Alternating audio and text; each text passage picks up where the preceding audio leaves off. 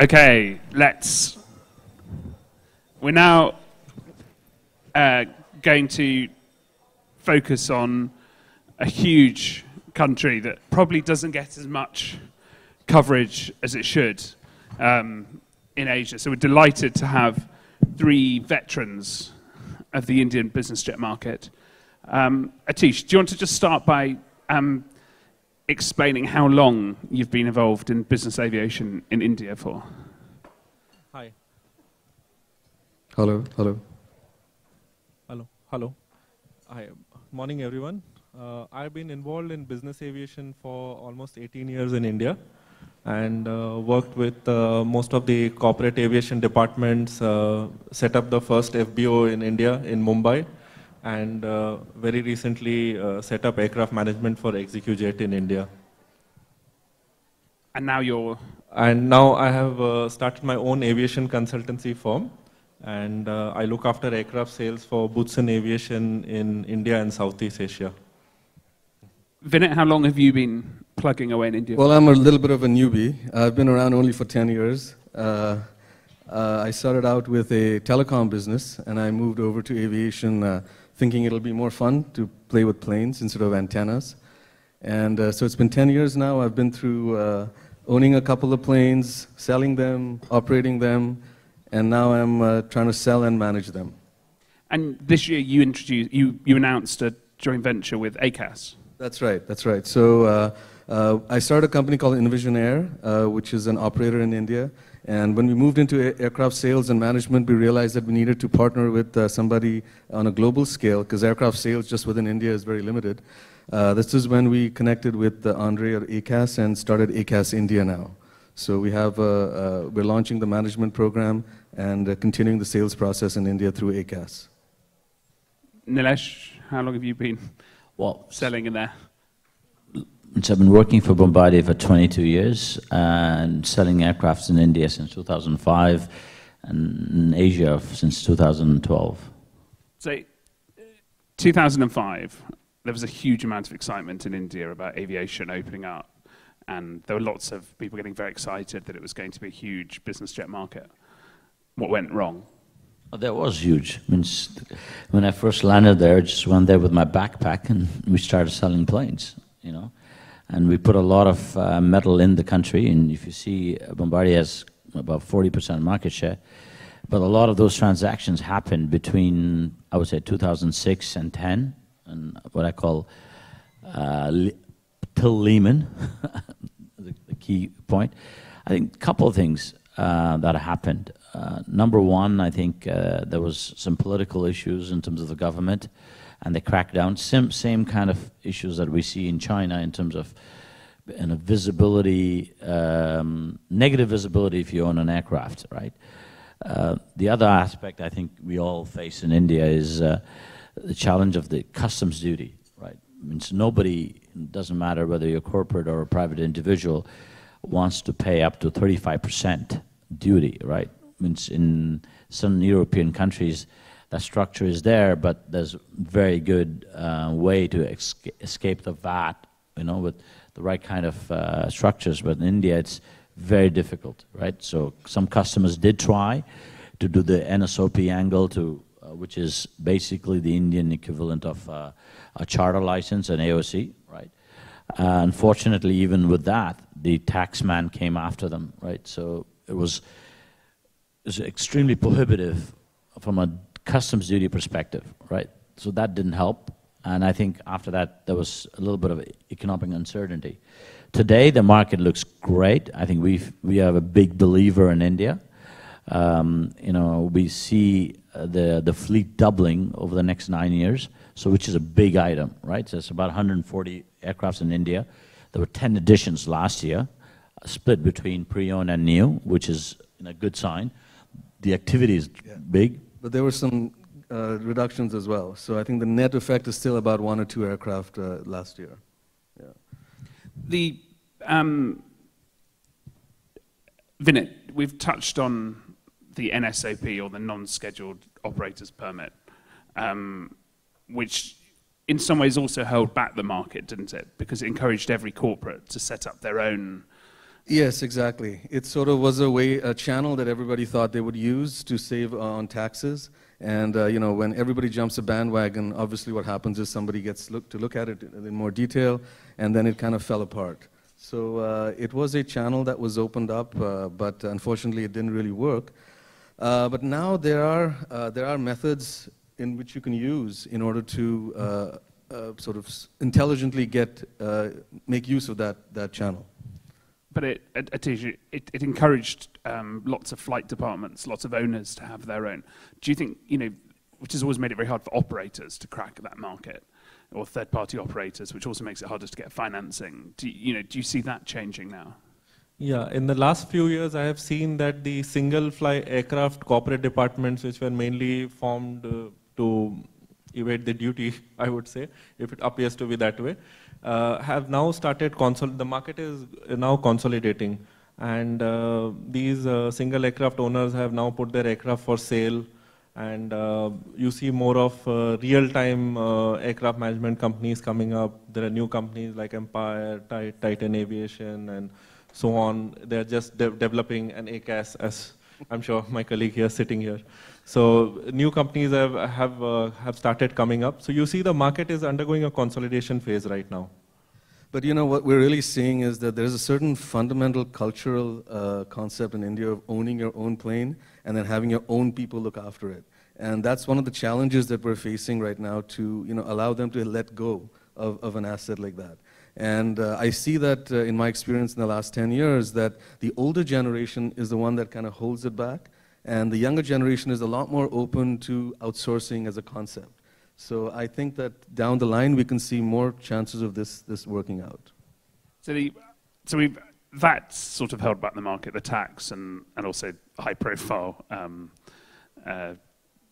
How do I describe it? High-profile repossessions or seizing of assets.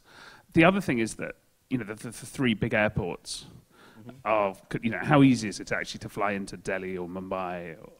No, infrastructure is a big challenge. I mean, right now Mumbai and Delhi are a nightmare. With Mumbai, parking is almost impossible. You can't get a parking spot at all. You have to have 24 to 48 hours within which you got to move it out. Otherwise, the fines are ridiculous. So right now, if somebody's going to buy a plane, you have to park somewhere else. So there's no chance of Mumbai. Delhi's a little better, I think. And there is a major slot issue in Mumbai where you have 3 curfews, morning 8 to 10, 5:30 to 7:30, again in the night. So it further restricts your flight movements. I think the infrastructure challenge, especially in big hubs like Mumbai and Delhi, are one biggest barriers. The other is resources, right? As the market grew, there was lack of skilled professionals in terms of pilots and engineers, and the airlines. And at that point, the airlines were also growing at the same, much faster pace, right? So there was this dogfight for resources, the taxes, and I think again, it's like we discussed yesterday. Australia is a much more mature market with the infrastructure and airports and everything else to support.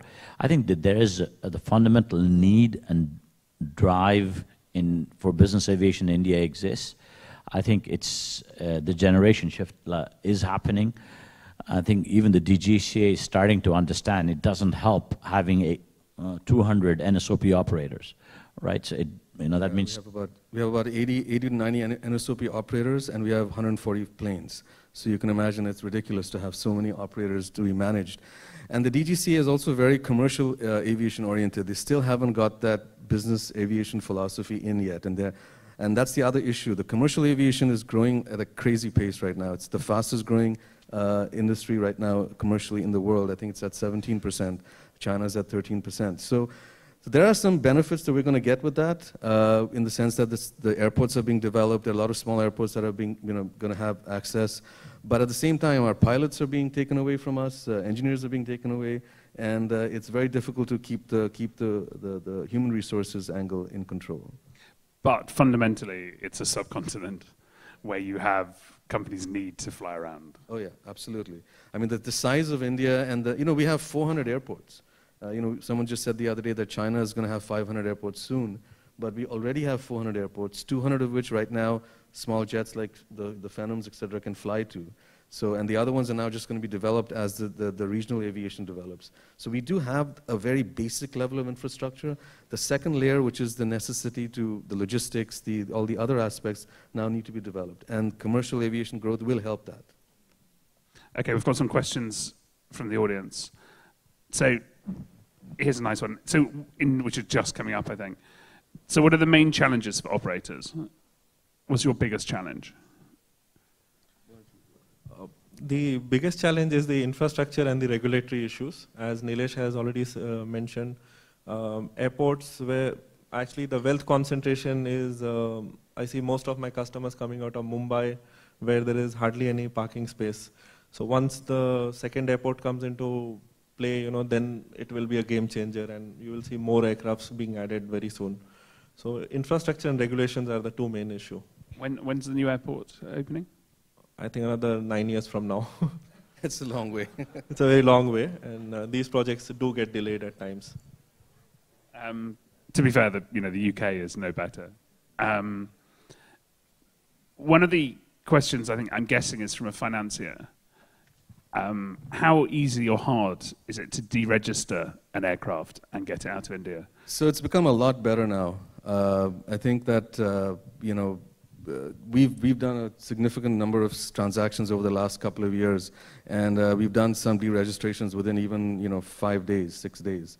So you do have to prepare a little bit before the deregistration process, but now it's a lot better than it was 5, 6 years ago.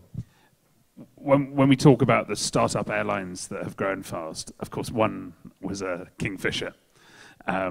Which was a great airline to fly on and great beer. I know, they washed your glasses and all that. But how far did that set back aircraft finance in India? Because I know it was signed pre-Cape Town, and I know there is still an ACJ parked at Mumbai Airport, isn't there, with birds living in the wings? Yeah, I think it was just sold. I will answer this one for you. Although the Kingfisher incident did cause a lot of concern for the aircraft financiers and lessors, but mainly with the new regional connectivity scheme which the government has launched, the government invited most of the aircraft leasing companies for a meeting in which they expressed their concern about the ease of deregistration of the aircraft during such events. And now government has made it, especially for the regional airlines and the commercial airlines, they allow the aircrafts to fly on a foreign registration so that it can be, the lease can be cancelled in case the airline company is not able to. But that's not available yet for business jets? Not yet. And then you'd have a cabotage issue if you have a foreign aircraft? So traditionally what happens is the rules are generally made for commercial aviation. Now it is made for regional airlines, and very soon, maybe soon means at least 3 to 5 years from now, it will be made for I think, aviation. Like we said earlier, DGCA requires a change of thought in terms of understanding business aviation. And that's been a challenge in India, equating business aviation to economic growth and economic activity, right? Like we mentioned yesterday, every time a business jet is parked somewhere, jobs are being created, right? Especially when we're trying to, in India, encourage regional growth in remote areas. If somebody's setting up a steel plant or setting up a factory and investing $1 billion in an area that's inaccessible, they will need aircrafts, right? Our customers in India buy the Bombardier Challengers or Learjets and even the Globals to go access some of these remote areas, which is hardly accessible. And we have a few examples where customers built the airports, use the business jets, and now there are regional hubs in that region. So we kind of encourage that regional connectivity, which what the government is looking for. So I think the DGCA has to learn the value of business aviation and has to adapt to the regulatory framework to support us, right? atmosphere changed? Because Prime Minister Modi is quite a common user of business jets. Well, he is a common user, and I think he probably is where he is because of business jets. And I'm serious about that because he was flying every day on them. But the minute he changed over, everything changed. So once he stopped flying, he's a very populous prime minister. His masses are the more important priority. So the business aviation didn't really get the required attention. So therefore, the regional connectivity and all these other areas are what are being focused on in order for the masses to appeal. But there is still a mentality in the government that business aviation is not still a tool, it is still a toy, and that's an old thing that I think everyone in every country has to fight with, and we're continuing to do that. No, I think what Mrs. Modi has done is the growth in economy, right? India is growing between 6 to 7% every year, so and everywhere there's economic growth, there is business aircraft demand. So that's why we see a lot of activity in terms of potential transactions that we are all completing, new and pre-owned. But I think we still have to overcome the hurdles in terms of financing, in terms of DGCA regulations, in terms of infrastructure, in terms of recruitment and retention. I think the economy has grown, but we have to also keep in mind the currency. The Indian rupee was at 39, 40 when I started the business. Today it's 67. So that's a significant difference in the last 10 years, while the Chinese RMB is actually appreciated. So you can imagine the purchasing power of the Indian customers is reducing by 10% every year. And now again, after today's Fed's hike, etc., we're talking about another 6 months of probably increased dollar strength. So that's a factor when you're buying a $40, $50 million jet. When the currency is a factor, it's also for financing, it's a factor. So that's another area. You've brought up the currency. Some in the audience. Oh, sorry.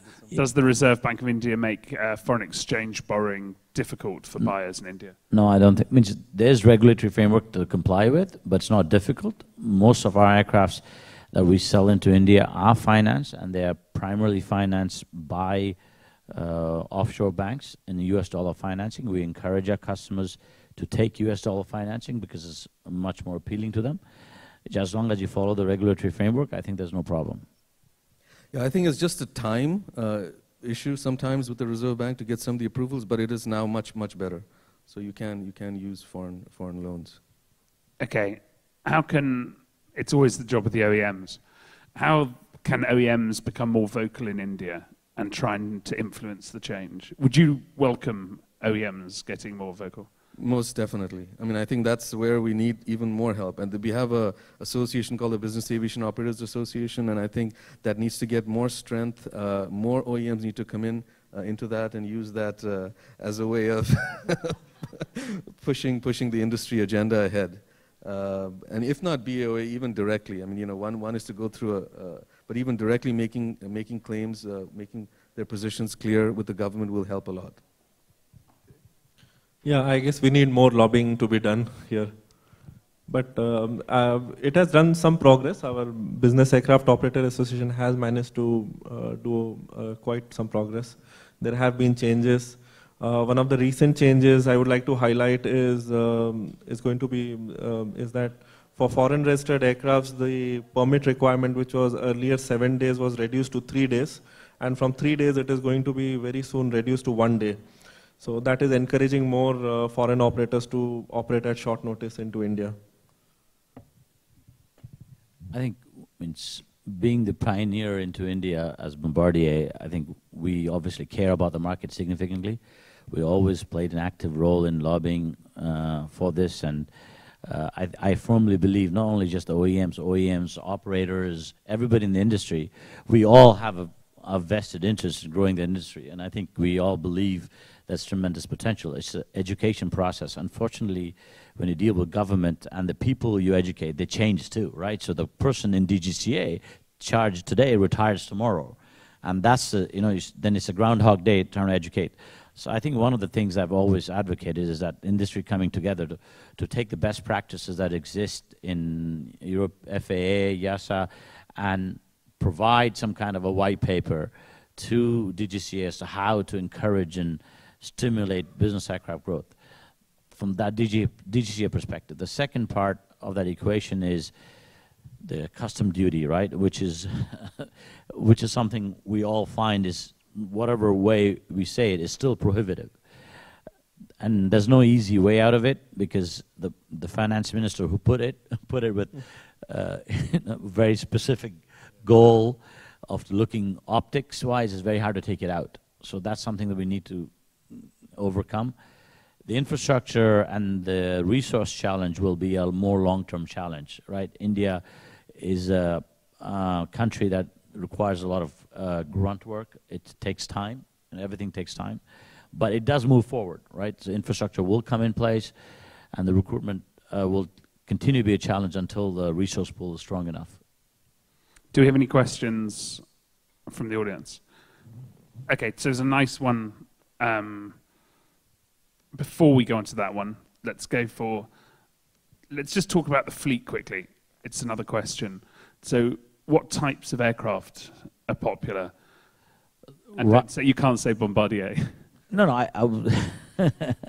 we hold 40% of the market share, so that says it all. But I think it's mostly the large cabin, so the Challenger or the Global or equivalent categories. But recently we've seen quite a bit of activity in the Learjet side too. So yeah, I think for a little while it's still going to be the large cabin that's going to dominate it because of the clients going abroad a lot. But as the local infrastructure and things develop, we see the mid-size as well coming in. So I would say that for the next 2 to 3 years, probably the large cabin, and beyond that, we start looking at the mid-size coming in for local flying. Atiesh, you personally have got a lot of excitement about air medical as well, haven't you? Medivac. Yeah, I agree that, yeah, air medical is another very good opportunity developing in India. There are hardly any professional air ambulances, dedicated air ambulances in India. And I strongly feel there is a very good potential for it. Presently, there are a couple of players who are evaluating the right business model to get into the market. So yes, India has got good potential. And definitely the helicopter market is another big one for us. I think Vinit was a pioneer when he started Invision a few years back. Maybe the market wasn't ready then, but I think that is tremendous potential for a proper charter operator based in India to grow that, the concept buyer into in a business aviation, because the cultural mentality to travel in business aviation exists, right? Because there's quite a lot of not only billionaires but multimillionaires who would prefer to travel on business aircraft. Just the convenience and ease of use is not there, right? If somebody created a structure and a model in India using, products like Learjets and Challengers to just connect within India and within the region, I think there's a tremendous potential to grow that market. Yeah, I think branded charter, which we started out 10 years ago, was a little too early, but probably now is more a realistic time, and I see that VistaJet is coming in. One of the things you have to really be concerned about when you're coming into India is to be ensured that your service level is maintained. And I think yesterday we were talking to a lot of the management companies looking into coming into India. I think one of the hurdles that you need to sort of overcome is make sure that your brand doesn't get impacted when you launch something in India. Because right now logistics and all the other issues are quite high. And you must make sure that your operational efficiency is really good so that you can give the client what you promise him. Give him at least similar service as you do globally. And that's probably the reason why many of these brands haven't come into India so far. And I believe now, as India develops further, more of these brands will come in, which I think is welcome because more people talking about it, more people talking about aircraft management will help the industry grow. 10 years back when I approached some of the big players to come into India, whether it's TAG or ExecuJet and others, their priority was China, right? And rightly so, because they saw a tremendous amount of growth. Now most of the people have their bases in China, or at least... or on their second joint venture. So I think in India there is bureaucratic, logistical infrastructure challenges, but most companies can go in there by themselves. So I think that you will see that, as the market grows, some of the international players are going to set up operations in India. VistaJet is a good example which has entered last year in the Indian market. and they plan to expand more. So, okay, 2 quick fire questions. Does India have the same issues with the rest of Asia in terms of pilots? yes, this is a major. Yes. Sorry, go ahead, Nilesh. Yes, of course, experienced pilot. And there's a dearth of them in India as well as the rest of Asia because of the growing commercial aircraft industry. Yeah, we also have a process for getting pilots inducted into India, which is not easy. You have to have a certain number of hours of flying, you have to have a certain training, so that also creates a hurdle. So you have to 4 or 5 months before a pilot can actually come in and fly into India. So that, besides the other shortage, is a big issue. How many flight schools does India have? Apparently, there are 8 or 10 flight schools, out of which I would say 5 are really functional and up to the professionally run. There's a big challenge to run a flight school in India because of the airport policies and the royalties that they have to pay. So most of these businesses do not remain viable for long. Most of the Indian pilots go to countries like US or Australia and other regions to do their training. Okay, and, this is the biggest issue which we are going to face very soon is the manpower shortage, the pilots and the engineers. Well, but also because it's hard to think of a domestic aircraft apart from maybe China that's seen anything like the growth of India. Final question: there are 130 plus jets registered. What's the percentage potential growth in the next 3 to 5 Our years? Bombardier 9-year forecast between 2018 to 2027, which is available online, predicts about 150 aircraft to be added over the next 9-year period within South Asia. Majority of them are going to be India. Would you go for 150? Yeah, I would go 150 to be added. Now, yeah, I would say about 100. I think 150 is... So our forecast is South Asia, so it's not specific to just India, but that's what our 20-year forecast is. This is the problem. Nilesh was relying on you buying those 50. My view is I see another 30 or 40 aircrafts being added in the next 5 years. Okay, so 9 years. When will India really become the market it should be? Just a date, just a year. I don't need the month. I think 2025. That's when it'll really fly. I think 2020 it'll start taking off, and 2025 is when I think it'll be at cruising. I guess it all depends on the political situation. If Mr. Modi wins a second term, then things will start moving a little faster. And yes, by 2022 or 25, we should be fully up and running, hopefully. Instead of giving a date, I just kind of would like to say that the sooner we can get DGCA to understand what business aviation is about, the sooner we can get some of the industry players and the customers to understand about benefits of third-party operators, and sooner we can try to streamline and find a structure to work around the tax that is there. I think we can increase. The demand is there. The demand is waiting in the wings to actually buy. Yeah, I think that much I will agree with you for sure. There is sufficient demand. I think demand is not the problem. The problem is just getting to provide the necessary aircraft for that. We've got one last question from David Best. If infrastructure is a key hurdle, does India have the structure to allow long-term ownership of infrastructure assets? Yes. If you look at Mumbai and Delhi and Bangalore and Hyderabad airports, I don't know if any of you guys remember, 2005, when I first started going there used to be one luggage belt in Mumbai airport, right? Now it's one of the best airport terminals in the world. It's all through public-private partnerships. So if you look at the infrastructure change in the airport in terms of commercial aviation, it's been phenomenal. I think there's an opportunity there from a business aircraft perspective. It's just, I think the money is tied up elsewhere, right? People have other priorities with the funds. As I said before, since commercial aviation is growing in India, we see that we will piggyback on that.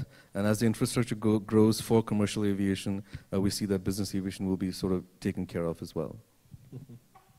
I agree. There have been I've seen the both sides of the coin. Before the airports got privatized, I as an operator experienced much easier way of doing business and more conducive environment. Especially these public-private partnership airports have become more of a concern to business aviation rather than it has helped in growing. You can see the constraint of parking space in Mumbai. Mumbai is a place where we have customers who want to buy airplanes, at least 7, 8 of them, which I know of, which can be, if today we open up the parking, you will see 7, 8 more aircrafts coming into Mumbai. But with the policy of Mumbai and Delhi, especially Mumbai airport, which is not allowing any new parking stands for private jets, that is restricting the growth. Even the hangar operators there are struggling to survive with the increased hangar rentals, rates, and things like that.